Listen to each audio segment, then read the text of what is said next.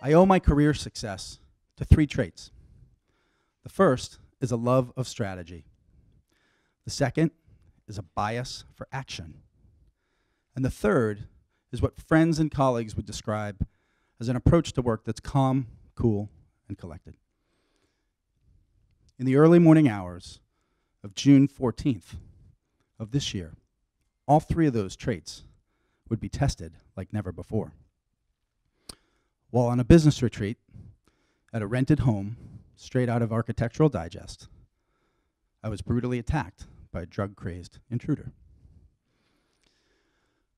I went to bed at 11 p.m., and at roughly 12:30 in the morning, the door opened up, and I saw a flood of light from a hallway. I looked at a shadowy figure, a man, and all I could process at 12:30 in the morning was that it must be one of the colleagues who was with me on this trip, because there were 4 in the house. So I thought, surely this is somebody pranking me. So I turned to the man, and I said, "Cut it out. That's not funny." And he replied in a cold, monotone voice, "I'm not joking. I'm going to kill you." So I jumped on my bed with my feet surely intimidating in my J. Crew snowflake boxer shorts and t-shirt. And then he came around the bed. So I jumped to the floor and got myself in a ready position. Ready for I don't know quite what, because I had no weapons. As he came around the bed, he began to poke at me. He poked and I danced. He jabbed and I danced. He struck me on the upper chest, but the wounds were not severe. He then began to slash at me, and he slashed me on 2 sides of my face. I wasn't so fortunate. I looked at him, and I said, "What the F are you doing?" I think it was quite clear what he was doing. He was trying to kill me. He had already told me that. At that point, he raised his arm to the sky, and he hit me as hard as he could with all his drug-induced might with a knife sharpener that he held in one hand. I fell to the floor 6 feet below, and I was bleeding profusely out of my head into my eyes. And I had a do or die moment, as in do or die, right now or else. So I stood up, and I took the closest thing I had to a weapon, which was my forearm. I stuck my forearm out, and I charged my attacker. I hit him under the chin, and we both fell about 8 feet into the adjoining master bathroom. I landed on his legs, I pinned him to the ground, and his legs were incapacitated. But the bad news was his torso and his arms were not. So again, he reached to the sky, this time with a carving knife, where he hit me in the calf, again with all his drug-induced might. The pain was unlike anything I'd ever felt. He struck me pure. I later found out the knife snapped in half.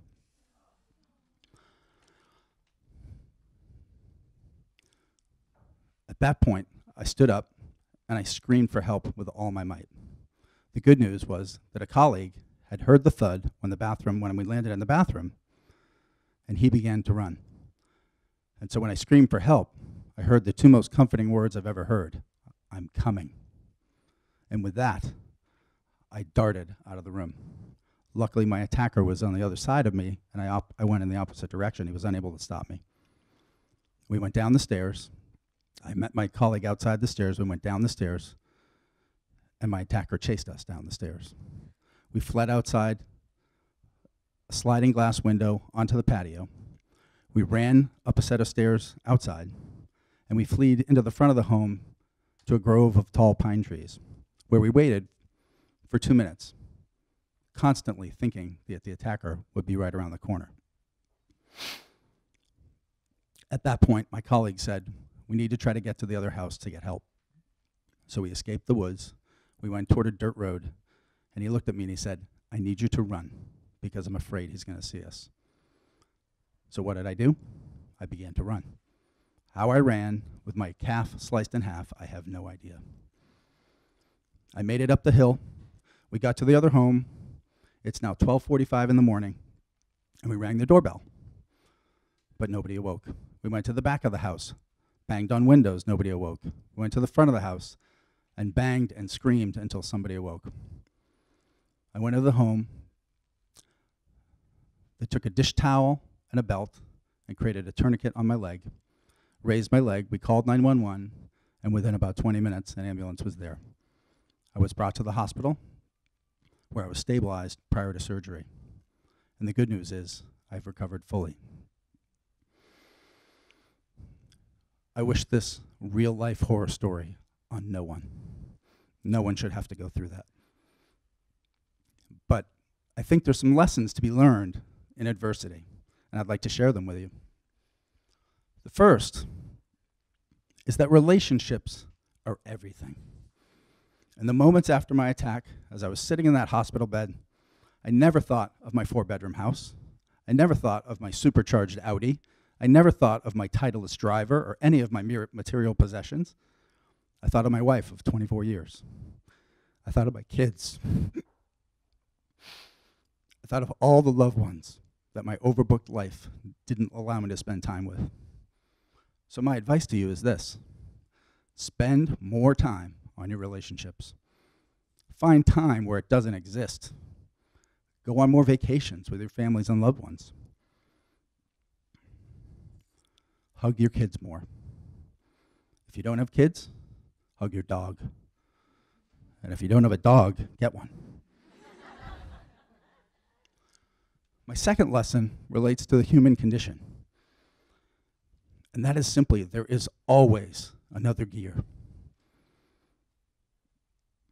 With my calf sliced in half and my head cut open, I darted out of a room. I flew down a set of stairs. I ran up a set of stairs. I ran into the woods. I ran onto a road. I ran 200 yards up to another home. There's no way that should have happened. When the police the next day interviewed me, they told me they saw every step I took for 300 yards. With a footprint, splat. Footprint, splat. All I can say is when you fight adversity, dig deep. And then dig deeper. There is always another gear. My third lesson relates to business. I've been in business for 30 years, and I've been in very competitive business environments. And I can tell you that no matter what business you're in, it's always under attack by your competitors. If you look at the Fortune 500 from the year 2000, 52% of the companies listed then are no longer listed today. Why is that? Clearly, there are companies that are using technology and changing the game of how businesses get done. But beyond that, I would actually surmise that a lot of why big businesses are losing is because they're playing defense. If you look at it, Airbnb is now worth more than the combined Marriott and Starwood. Tesla is worth more than General Motors and all its brands. Why is that? It's because these brands that are starting up are not playing defense. They're actually on offense from day one, fueled by the power of disruption. If you think about what happened to me, the moment I went on offense was the moment I changed my fate. So my last lesson for you is stop thinking about the present. Think about the future. Stop playing defense and go on offense. It just may save your life.